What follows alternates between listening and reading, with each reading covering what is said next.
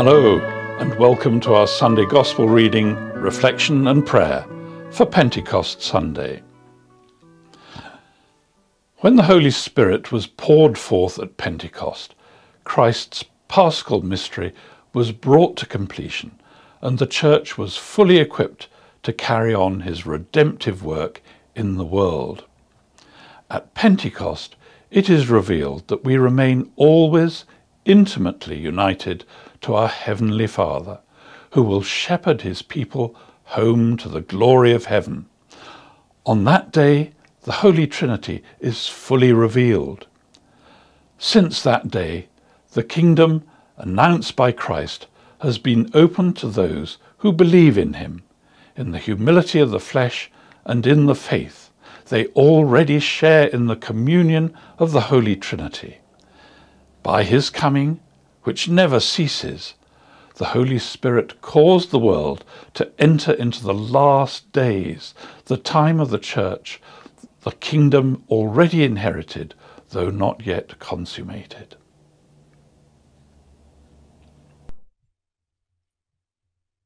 At that time, Jesus said to his disciples, "When the Counselor comes, whom I shall send to you from the Father, even the Spirit of truth, who proceeds from the Father, he will bear witness to me.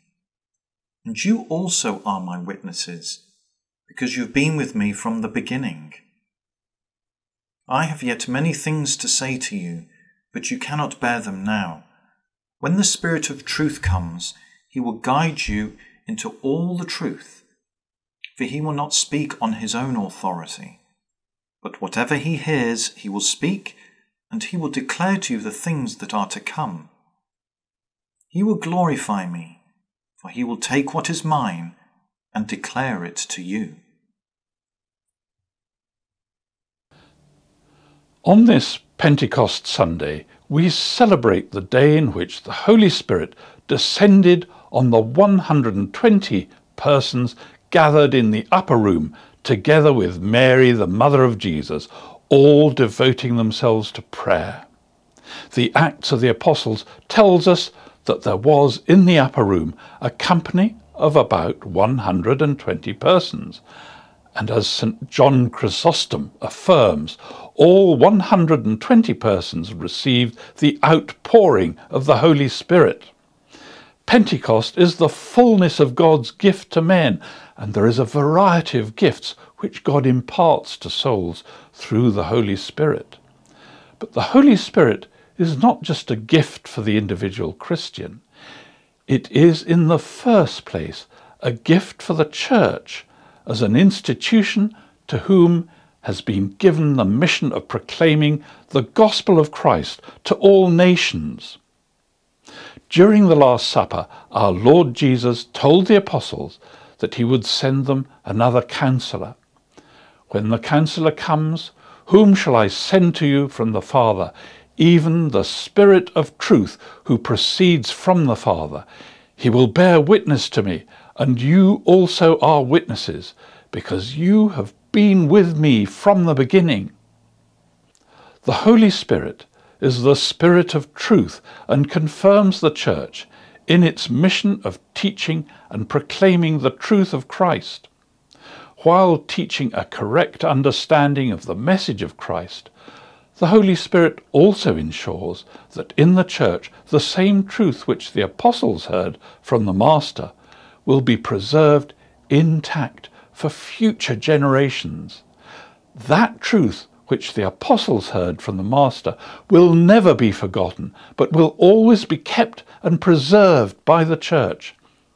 And while the Church will always persevere in the truth of the gospel, each individual Christian must conform his or her life to this truth, which saves and sanctifies. Let us ask the Blessed Virgin Mary to unite her prayer with ours, as she unites them on this day to those of the apostles and disciples, and to obtain for us, as she did for them, an abundant outpouring of the gifts of the Holy Spirit. she lovingly submitted herself to the manifest will of God and proclaimed her fiat. Like Mary, may our love for God be manifest in the complete conformity of our will to his commands.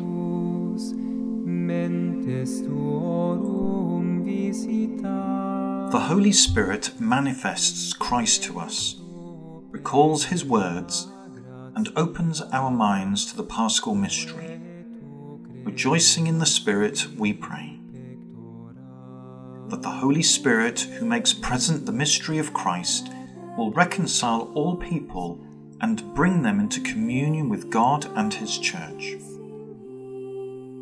That the Holy Spirit, the Father of the poor, will show his richness to all those in need.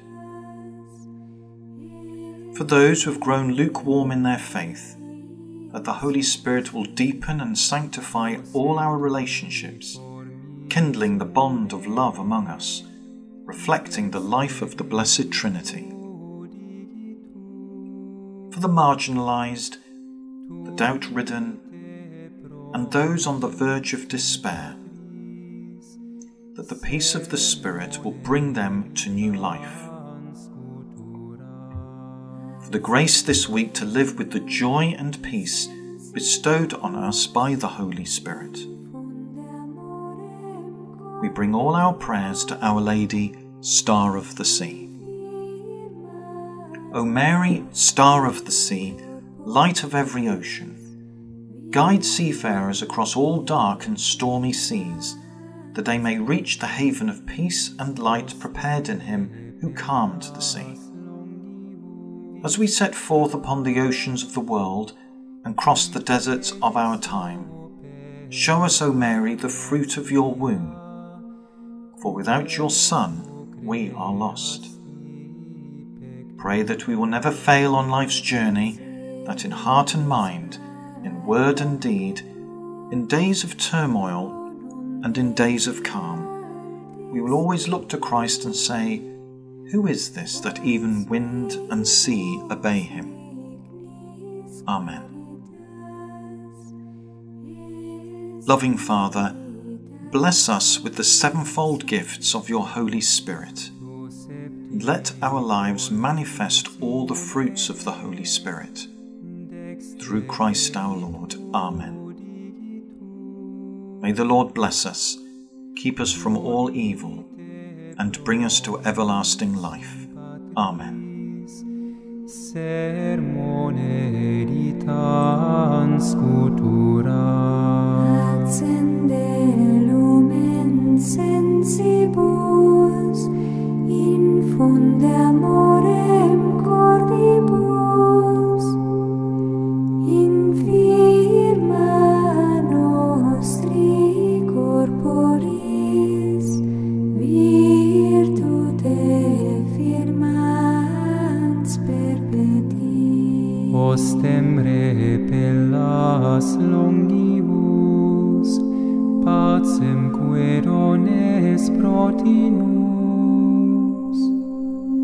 Doctore sic te previo vitemus omne noxium per te siamus da Patrem nos camus atque filium